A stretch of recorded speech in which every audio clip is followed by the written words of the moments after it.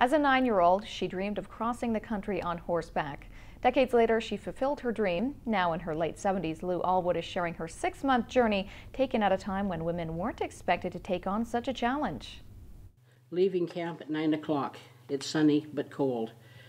There's a strong north wind, and I suppose it's going to rain today.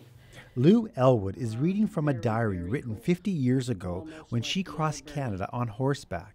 It was a bucket list item before many of us had ever heard of a bucket list. When I was 9 years old, Mom said that she used to worry because I'd sit down and I'd actually go over this map a lot. And it was what across Canada type, and I'd mark the route I was going to take on horseback. And I'd never let it go. When Lou Alwood turned 28, the timing was right for her to begin her 6-month journey, but it came with a catch. Never rode a horse in our life before. I've got on a Shetland pony that used to bite a few times, got thrown. That's about it. I never really rode a horse in our life, and this is how much I knew about horses.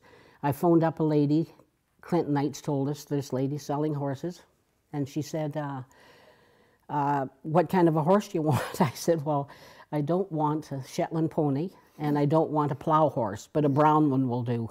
Both Alwood and her riding partner set off April 21st, 1965, and arrived in Halifax October 22nd. We slept outdoors 11 nights, and except we stopped at the Sault Ste. Marie. It's all in the book. We stopped at Sault Ste. Marie for 3 weeks to rest the horses, get them reshod, got a job, got some extra money, but only 11 nights we slept indoors. The rest was out in the bush. One of the many challenges they faced was the female stereotype.